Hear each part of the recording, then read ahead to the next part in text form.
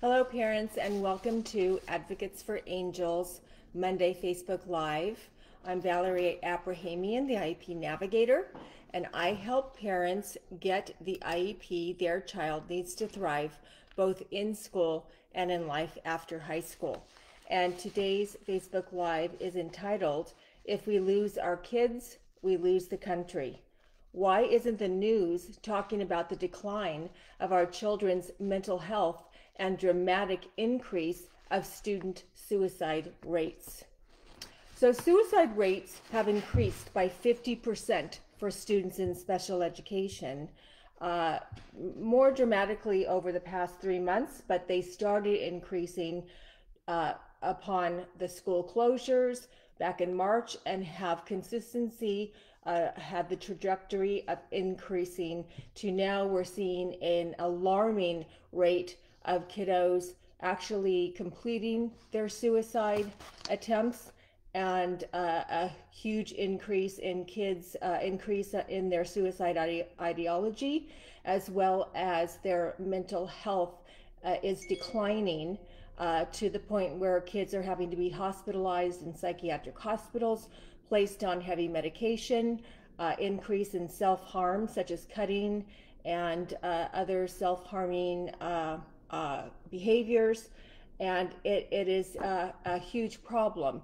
And parents really don't know how to help their kids, what to do, and school districts are failing to address these issues.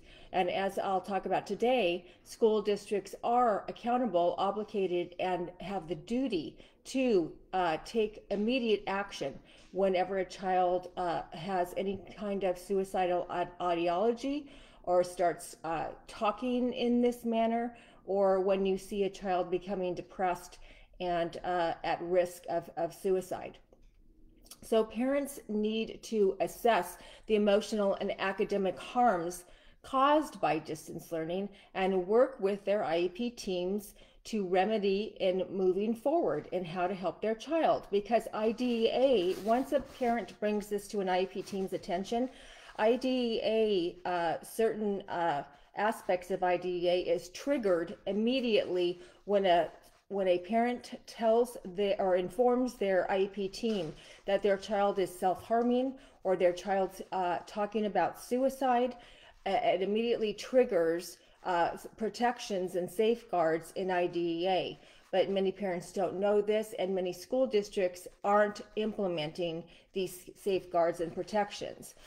Not only do students need to return to the classroom, but school districts need to improve distance learning, and we have a whole lot of work to do.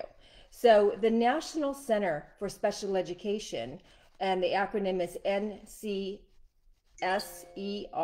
the National Center for Special Education Research, states students with special needs and disabilities face stark challenges amidst the COVID crisis. Without reliable in-person professional support for these students, and because online learning tools and services largely have not been designed with special education in mind, these students and their families are facing unprecedented and significant challenges and risk. The research in special education programs, which is administered by the National Center for Special Education Research, NCSER, supports rigorous research that aims to improve a range of education outcomes for students with or at risk for disabilities. Funding was cut $20 million in the fiscal year of 2012 and has not been reinstated to date. Restoring this funding would help education respond to the specific and substantial challenges for special education through the COVID crisis and its fallout, and will help improve support and opportunities for students with disabilities well into the future as education increasingly uses digital technology. So today, our new relief bill framework includes $82 billion for education. But will school districts actually use these funds to improve distance learning and address the extreme regression of kiddos in special education. They've already received billions back in March and April, and our kids continue to decline both emotionally and academically. We've been in distance learning now for 10 months, yet school districts continue to fail to meet the needs of students on an IEP.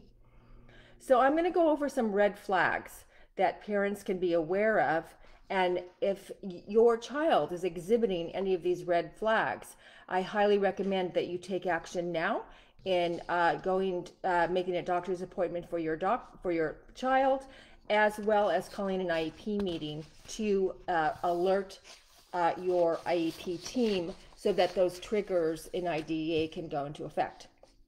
So this morning, I had an IEP meeting for one of my clients, and we reviewed the BASC, B-A-S-C. It is a questionnaire that is given to teachers as well as parents regarding the child's behavior. So in that BASC, they have questions that talk about these red flags that will alert parents and school district educators and administrators and service providers that, hey, this kid has some serious red flags regarding their emotional well-being as well as their mental health. And that is when they should start taking action and doing certain things required by state and federal law. So this student showed these areas of red flags. So he was found to lose control when he becomes angry.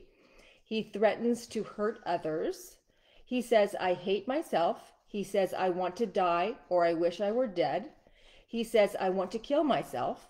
He says, and then frequently he harms himself and others. So the team simply just had no response to these very alarming findings. The psychologists stated that the parents should look into insurance opportunities for the provision of mental health services to address these concerns. And the IEP team simply just disregarded all these red flags, and they just expected the parents to take care of it. So I immediately requested an ERMS assessment, which stands for an educationally related mental health service assessment, to determine the eligibility for counseling for that child. And this is the right of every parent to request an ERMS assessment when you feel your child's mental health is at risk. And also, the other thing that immediately should go into effect, if it already has not been done, is an FBA assessment should also be conducted. FBA standing for Functional Behavior Assessment, and a BIP, a Behavior Intervention Plan or Behavior Support Plan, should also be developed with goals written to monitor the mental health of that child and the behavior of that child when it comes to anything like self-harm, harming others, disruption in the classroom, or disruption or behaviors that impede that child's ability to access their learning and the curriculum. And for sure, those things, parents, you have the right to request when any of these red flags are shown for your child.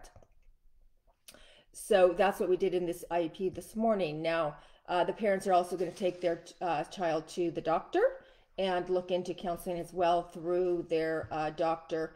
Now, I want to give a little tip here, parents. If you do go to the doctor and your doctor has diagnosed with your child with any kind of anxiety disorder, emotional disturbance, depression, suicidal ideology, any of those things, make sure that you have your doctor write a letter to the school district so that will become very strong evidence to add to your IEP in order for them to take into consideration when they're developing and conducting their assessments. So last week I had another IEP meeting for another one of my clients, And again, we had a triennial IEP was being conducted, and we had an IEE for a neuropsych assessment. Again, an IEE stands for an independent educational evaluation. So that's done outside through a private provider, not by the school district. So this IEE neuropsychologist warned the school district that they will be held liable if this student commits suicide. So this student has made it very known that she has plans to commit suicide. She has it written down. She knows exactly what she's going to do. She's informed everyone. She's informed her mother. The school district is well aware of it. His report also indicated this student was at a very high risk for suicide, and it was all in his report. It also came out in all of the testing results and the sub-tests that he took regarding her mental health and social emotional status. The parents also informed the IEP team that she would hold each person on that IEP team liable through a civil lawsuit if her child completed her suicide plans. Now, to top it off, this family had suicide experiences in their family in a direct relation to that child. 3 other members of that family have already committed suicide. So this child is well aware of suicide and how to do it because she's seen it happen within her family. Yet the IEP team responded with their typical scripted response that they memorize, where they say that they are going to follow the IEP process. And after the IEP process is completed, then they would address the concerns of the parent and the recommendations of the IEE neuropsychologist. Now, what is that IEP process? So that means that when you have a triennial assessment, the order and the agenda in which the triennial assessment goes is that the first order of agenda is you review the assessment findings. So you review all the reports that are included in that triennial. Then after the reports are completed, you would go through the rest of the IEP, which would be the old goals, the progress on the old goals. Then you would look at the present levels of academic performance. Then you would look at the district's offer of the new goals for the new school year. Then you would look at the accommodations written in the child's IEP. Then you would determine the services for the child. And then you would determine the placement for the child. And they wanted the parent to wait until we went through that process, which could take another month, even 2 months, to get through that process until they addressed this very serious concern of this child possibly committing suicide, which is absolutely ridiculous and insane, really, that they would just brush off such a serious situation in this child's life, that an IEE neuropsychologist, been doing this for over 40 years, a veteran in his field, warning the school district of their liability if this child completes her suicide plan. Yet that is what the IEP team did. So I am going to be filing a compliance complaint. So the parents and school districts must work together to address these red flags before it's too late. Districts are obligated to take action by implementing the mental health and behavior provisions listed in IDEA. And the other question I have is, why aren't our news stations reporting on these stories? Last week, a 6th grader shot himself in the head on a classroom Zoom call, yet it was only reported on that local news in that student's local neighborhood area, so which is shocking. There are hundreds of other heartbreaking stories of kids being placed in psychiatric hospitals and prescribed heavy doses of medication due to the school closures and the isolation that our children are experiencing right now with the pandemic. Our nation is failing our kids by not reporting on the alarming increase in suicide and mental health decline into depression and the need for medication and self-harm. Education is obligated to offer a remedy that helps rather than harms our most vulnerable children. So parents, I highly recommend that you get the help you need from an advocate so that you can be sure to hold your local school district accountable to provide the supports your child is entitled to under IDEA. And if your child is exhibiting any of these red flags that I talked about today, please make sure you see your doctor and get the help your child needs. So that's my Facebook Live for today, parents. Please like and share this video so that other parents who are looking for help with this very heartbreaking situation can get some tips on how they can help their child and hold their local school district accountable to meeting the needs of their child as we continue to move through the pandemic and the school closures and us being really shut down in our lives and continue the isolation.